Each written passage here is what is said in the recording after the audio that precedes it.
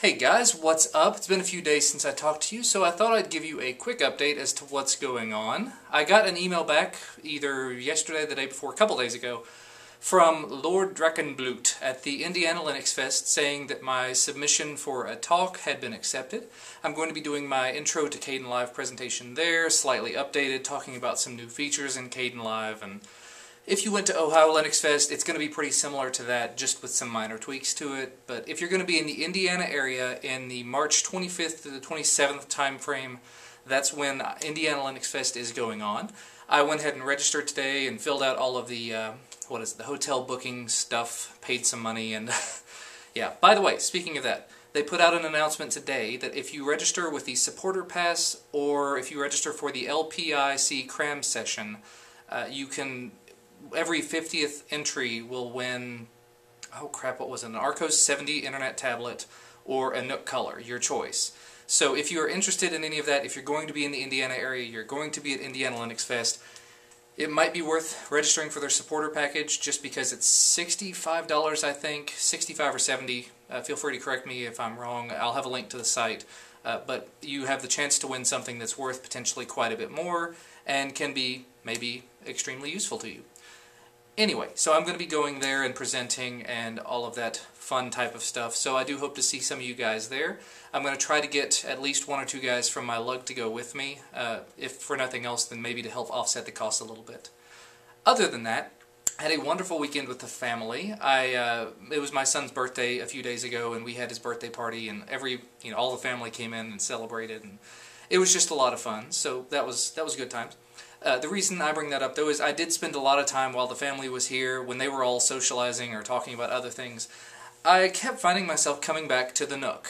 You may or may not have seen it. I did a video on the main channel doing the unboxing and the first look at the Nook. I normally would not have purchased an e-reader.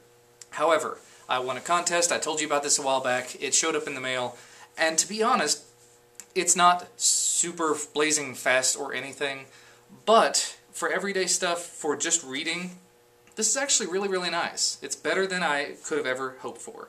And strangely enough, I've even purchased a couple of books through the Nook Bookstore. Nook Bookstore. Yes, another YouTuber named of Caters17. She's a daily vlogger that's actually, she was a comedy channel that created a daily vlogging channel. I've been watching her for a very long time. Really amusing girl. She went on and on about this series, The Hunger Games. So I went ahead and purchased the first two books in the series. Well, I purchased the first one, I read it completely over the weekend, and then I purchased the second one, and I'm halfway done with that. If that tells you just how easy it is to read on this thing, that actually gets to a different topic. Someone sent me an email asking about why I would have gone with an e-reader over a tablet. My response was basically this.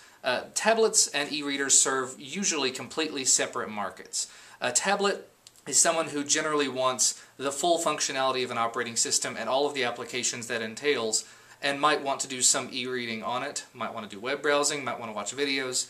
The e-reader market, on the other hand, is someone that wants to get a very, very nice reading experience, but doesn't necessarily care about anything else. I don't know if you'll be able to see it on the screen or not, but the text on that is so easy to read, so easy to, it's easier on the eyes. I mean, the little LCD screen at the bottom can be a little harder on the eyes, kind of like looking at a desktop LCD, but the text on the e-ink part of the screen, just amazing. I mean, it's just like reading a traditional plain text book. In addition, I did take this outside in the sunlight. A couple of people were asking how it worked in the sun, and it has worked more than admirably. I took it out in full bright sunlight over the weekend to show it to my mother, because she was interested in one herself, because she does a lot of reading. And the Nook was really easy to read on this e-ink screen. So, I mean, I'm not a paid promotion, not anything like that, just my experiences with it. And the only other thing I would say to talk about with it is the battery life. It was supposed to have 10 days of battery life if you leave it in airplane mode, and I have not experienced that. I don't know where we got off here, but I've sort of gone from Indiana Linux Fest into a Nook review. But basically, my experience with it so far, like a lot of people said in the initial review, the initial unboxing video, the speed of it, it's extremely slow. But how often on a reader are you going to be reading at such a pace that you're going to be having to flip pages every 3 seconds? When I flip the page, we'll see here.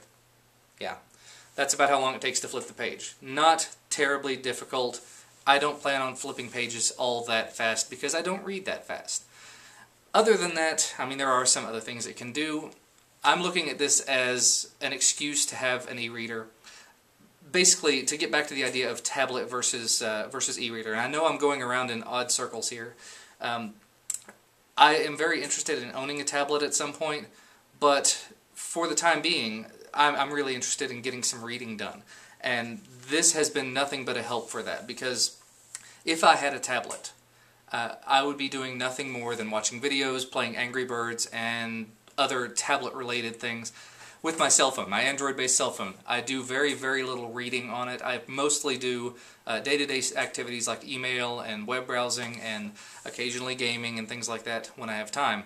With this, because the options are so limited and it's so small and easy to carry around with decent battery life, I read. Now that I have the ability to read, I do. I mean, I could have picked up a book before. It's just more convenient because I can have thousands of books on this at a moment's notice. That's the other thing to keep in mind about it. The one thing that I'm actually really enjoying about it is any sort of PDF manuals that I've got. I know I've got one on Drupal, I've got one on some open source software things. I can load them all up on this and read them on the go. I tried doing that with some readers on Android, and the screen being so small, it was really difficult for it to make the text flow properly. This actually deals with it really, really well. As long as the PDF doesn't have some sort of DRM built into it. I don't know anything about that. Other than that, it does really well with it. I tried the Drupal manual and it was really easy to read it. So I'm looking forward to where I go with as far as reading this, using this for reading. And yeah, basically excellent experience so far. I don't know if I would recommend paying $150 for it, but my experience with it definitely, if I did not already have one, I would consider purchasing one just for reading.